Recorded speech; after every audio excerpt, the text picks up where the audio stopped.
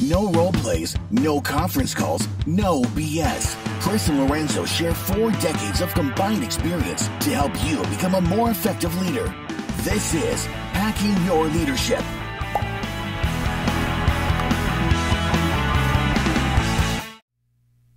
Welcome to Hacking Your Leadership. I'm Chris. And I'm Lorenzo. And welcome to our final holiday hack. This is a new year. It is 2024.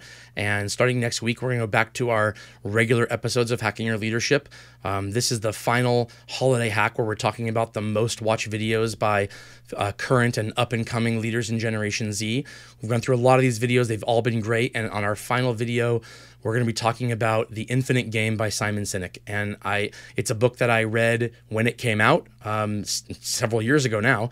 And it's clear why this video is being watched by a lot of up-and-coming leaders and current leaders, because the content is very relevant. It was relevant, maybe even a little ahead of its time when it first came out.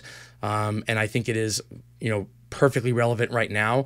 I think it's a good way to end the series. Yeah, I remember watching this exact video back when it came out, like in 2018, and or even before that. I don't remember exactly when it was, but I was like, this is something. Like this idea, this concept, this the way that I view leadership, and we talk about like the journey, and we talk about how I say, like, don't confuse milestones with mile markers, and understand it like, the title is just the next job for the next job for the next job, but like leadership is truly a journey. So don't think that just because you finally got that one position, you finally made it and you can stop learning and growing and leading. And so I just love this kind of concept of understanding that it's constantly happening. And while you're going to have parts of your career in leadership where you do need to take on a role and be in that role for a while and really kind of absorb all the lessons and learnings that you can get from it, as many as possible, like your life and your leadership journey is continuous. And I really like this book in this concept, because I think it speaks to that in a lot of different stories and examples that I think a lot of leaders can relate to. So I've been a fan of this for a while. It's one of the books that is on my bookshelf right now. I've got a couple copies of it. It's one of the books that I will recommend to a lot of leaders when they're maybe feeling like stuck, or when they kind of see like that next thing they're trying to accomplish is like the thing, and like they just want to get there. And I'm like, and I want you to get there too, but I want you to take that into context of what we're really doing here and kind of zoom out. So I'm a huge fan of this. Right, for sure. He says that in an infinite game, you have to have 5 things. And the very first thing that he says is that you have to have a just cause. And when he says this, the first thing I think of is the video that kind of made Simon Sinek famous, which is his golden circle. You have to start with your why in the middle and then work out from there. And it's a great video. It's probably 20 years old now, and it's what kind of put his name on the map first. So you have to have a just cause, and you have to have people who are willing to sacrifice for the advancement of this cause. You can't be against something. You have to be for something. And I like this as a starting out point, because if you don't have that to begin with, it's really difficult to get the other things. It's really difficult to find the other 4 things that he talks about as necessary for an infinite game if you don't start with this. So they do build on each other. I see people all the time who will leave a job not because something else came up that they want to do, but because they don't like what they're currently doing. And they end up job hopping or going from place to place to place because they can't find their thing, and they think that they'll just kind of happen upon it. This isn't how life works. You have to figure out what you stand for, and then you have to be willing to sacrifice things in order to advance whatever that cause is. We've seen, in the news recently, the former CEO and the founder of Panera saying, clearly workers nowadays aren't excited by the idea of adding shareholder value. It's like, yeah, of course they're not. That's not something that you can get behind as a just cause that you're willing to sacrifice for, unless you have a significant number of shares, I guess, in whatever that organization is. So I love that he starts there. And I really like that the second thing that you need on top of that, on top of a just cause, is you have to have courageous leadership. And this is what we're all about in Hacking Your Leadership, is is the courage of leadership to do what's right, to lead with values in the moment, and to make decisions in spirit of that broader and just cause that you have figured out as a team together, and you have leaders that will stand behind it and will fight for it and will fight for their people. Yeah, and I think purpose, like I think that's the other part of it as well, is like really and truly understanding the purpose, like your purpose, not just what drives you, like not just why you do the things that you do, but really and truly understanding what brings you joy. I think that there's a there's a proverb that I heard the other day on a video that I was watching, and it says like, with all labor there is profit. And kind of the idea is like, when you put yourself to work into something and you're committed to doing something, even if the outcome is not what you want, there's something to learn there. There's some pride that you can have there. There's a lesson to learn there. But when you really apply yourself to something, there's a lot that you can get from it if you see the world that way. And I think the same thing here and in leadership is that if you find joy in watching people grow and develop, if you find joy in watching them succeed and move forward, if you find joy in people exceeding their own expectations and doing things they never thought they could do, then this is the job for you. And regardless of where you're at, what you're doing, whether you're having a good week, a good month, a good quarter or not, those things will apply some pressure to a job that you get paid to do, but you will find joy in the journey and in the work. Or you will figure out what brings you joy, meaning you may not find joy in that thing, and Right. it becomes your ability to realize that and to help you kind of steer the course of your own life to find something that you do find joy in, because it is whatever we do for work, it's impossible to do it well for years and years and years if we don't actually like doing it, if it doesn't bring us joy. And so being able to figure this out and knowing that if you haven't figured it out at 18 or 20 or 22 or 28 or 38, it's not about having it all figured out. It's about understanding when you haven't figured it out and knowing that it might change over time. What you desire and your priorities in life will change over time.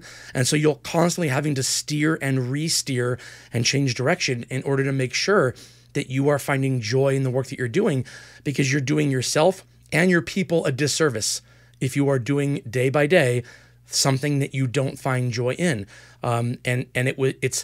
It's not the right thing to do as a leader if you're in a leadership role to continue to half-ass it because you don't enjoy it. Because I've seen plenty of these leaders who are very nice people, but they shouldn't be in the role, and they're not doing anything wrong, so they're not going away, but they're causing a stagnation in the people that are below them because they're not developing them. They're not bringing them along for the ride. And it's because they've checked out mentally. They don't want to do this anymore, but they don't have the courage to leave or to find something that does challenge them or that does bring them joy or that would require them to make changes in their life. They're just too comfortable.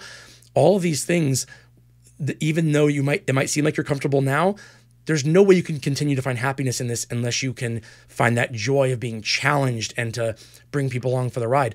I want to continue talking about the final three things that he says as far as things that are needed for an infinite game. But first, I want to give a word from one of our sponsors. All right, the next thing that Simon Sinek says that you need for an infinite game is you have to have trusting teams.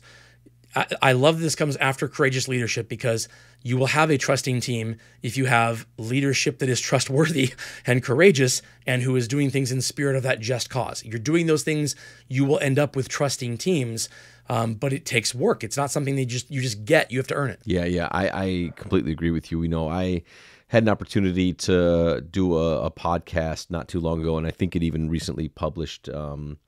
But I talked about trust and kind of the idea that we tend to think that like the trust is earned. And I think from a leadership standpoint, I talked about like trust being given, and like you have to give trust as a leader. And what I mean by that is that you have to allow people to feel a part of the work. You have to give them the space to try things and to give insights and feedback and thoughts and ideas and all those types of things. And then you have to go and implement those things. You're always going to work in a space of kind of consulting and sometimes directing when you have to direct things. But if you're going to give trust, that means you're really going to take the time to allow your people to step up and talk and speak and bring them along on whatever it is the work that you have, or the project that you have. And I think that's really, really important. Yeah, that's so true. The next thing he says you have to have is a worthy rival. He says competition reveals weaknesses. So a worthy rival isn't someone who you are constantly striving to beat. It's a worthy rival is someone that you know you will never beat, and they will never beat you. But what they do is enough things well to where you see where you need work. And I love this. I look at this. One of the examples I give this is the DMV in California has signs in it that reminds people that it's a felony to threaten somebody who works at the DMV. And every time I see that sign, I think to myself, what kind of experience are you giving people if you have to remind them that it's a felony to threaten a DMV employee? If there was some semblance of competition, if there was a place you could go to other than the DMV where the revenue they take in or the jobs they were able to offer, the promotions they got were dependent on how many people chose to go there, then they would have a different experience there, and you wouldn't need to remind people that it's illegal to threaten the employees. This is exactly this. A worthy rival is someone who you can look at their performance, you can look at the things they do well, and think to yourself, okay, this is where I can get better. And what it means also is they're doing the exact same thing to you. They're looking at the things that you're doing well, and they're using it to get better themselves.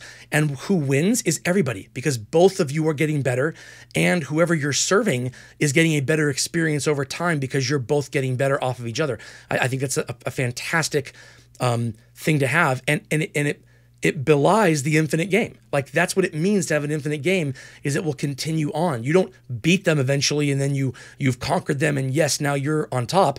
You don't want to be on top, because then you will stagnate. You can't possibly strive to get better if you don't have a reason to try to get better, and that worthy rival is that reason to get better.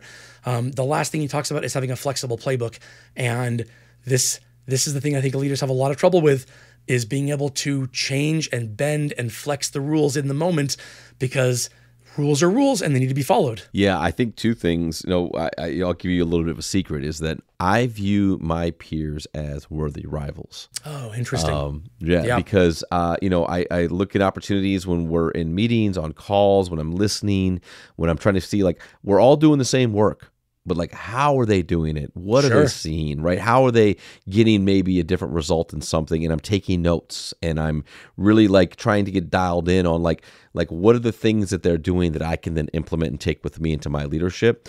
Because I'm with you on that. Is like, it's not about ever beating them. Yes, I'm competitive. Yes, it's fun to talk a little bit of trash. But at the end of the day, I'm looking to learn and better myself and better my leadership. And there are lessons that I can learn and take. I am all for it. So like, you have to have someone, to your point, that's also in this game that has just as much passion and drive as you do, but maybe doing things a little bit differently.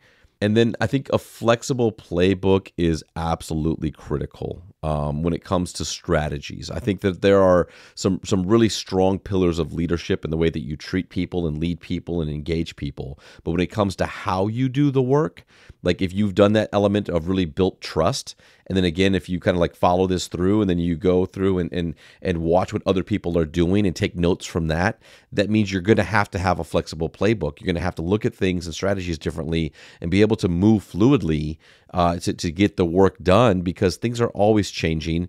Things are constantly in a space where new lessons are learned, new members to a team, new outside forces may be impacting your business, and you really have to be able to make adjustments quickly and have a kind of a real kind of fierce amount of change agility to be successful, today as a leader. Right. He closes the video out by saying your only competition is yourself, improving yourself, being better today than yesterday. And this really resonates with me a lot, because if I don't remind myself of this, I can have a tendency to judge myself compared to other people around me, as opposed to just what my performance or my abilities were the day before. I'll give a perfect analogy of this. I have a son who's a very competitive swimmer, and the way that races work is if there's 30 people, there's only 8 lanes in a pool. And so they take the fastest 8 people and they go first, the next 8 fastest people and they go second.